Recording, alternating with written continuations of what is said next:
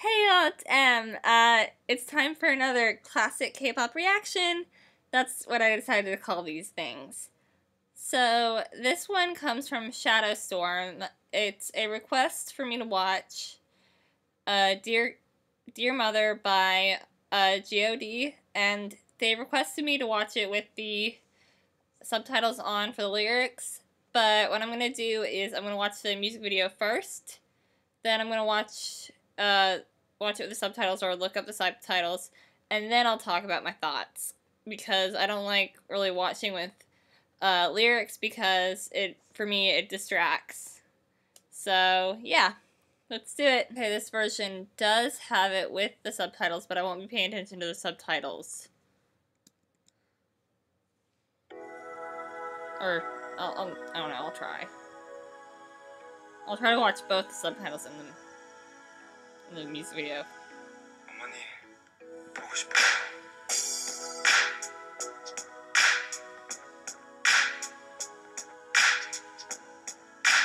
And this person who recommended it said this song won the heart of Korea, which is cool.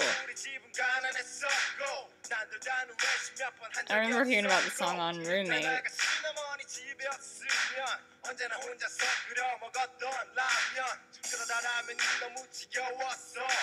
맛있는 것 좀 먹자고 대들었었어. 그러자 어머님이 마지 못했건 대신 숨겨두신 비상금으로 시켜주신 짜장면 하나에 너무나 행복했었어. 하지만 어머님은 왠지 드시질 않았어. 어머님은 짜장면이 싫다고 하셨어.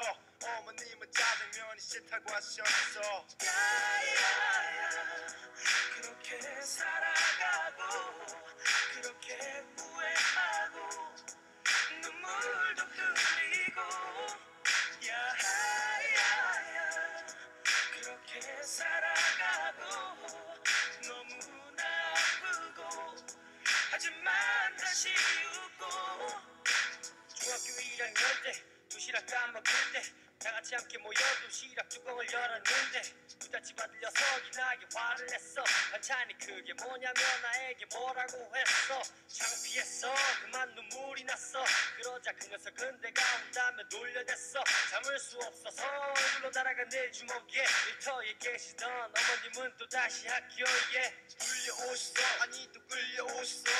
다시는 이런 일이 없을 거라며 비셨어. 그 녀석 어머니께 고개 숙여 비셨어. 우리 어머니가 비셨어.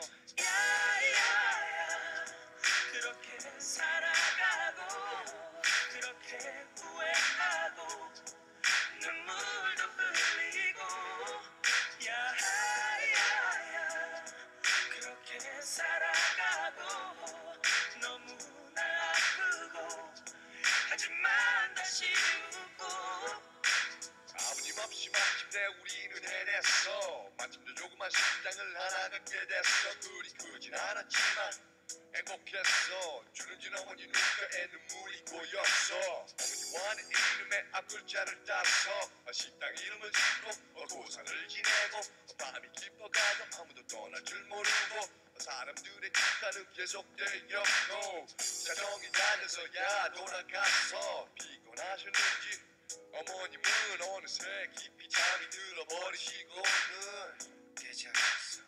다시 당신을 사랑했어요. 한 번도 말을 못했지만 사랑해요.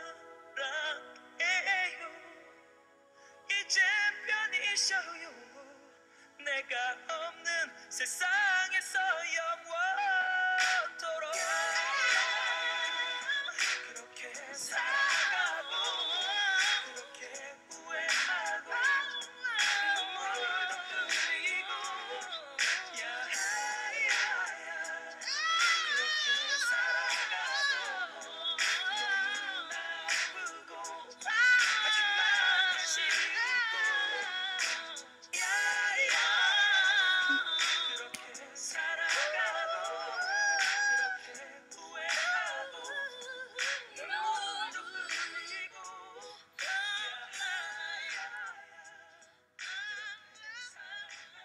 Why the heck did you want me to react to that?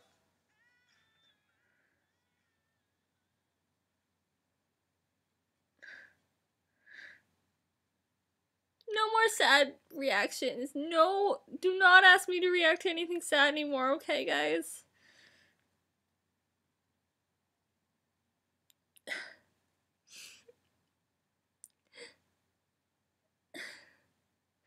It wasn't just a music video, it was the song too, like. And the fact that the lyrics were there, I paid solely attention to really the lyrics, and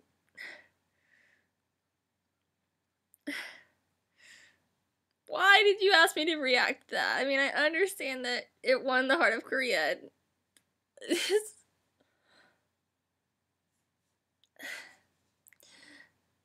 Well, bye guys.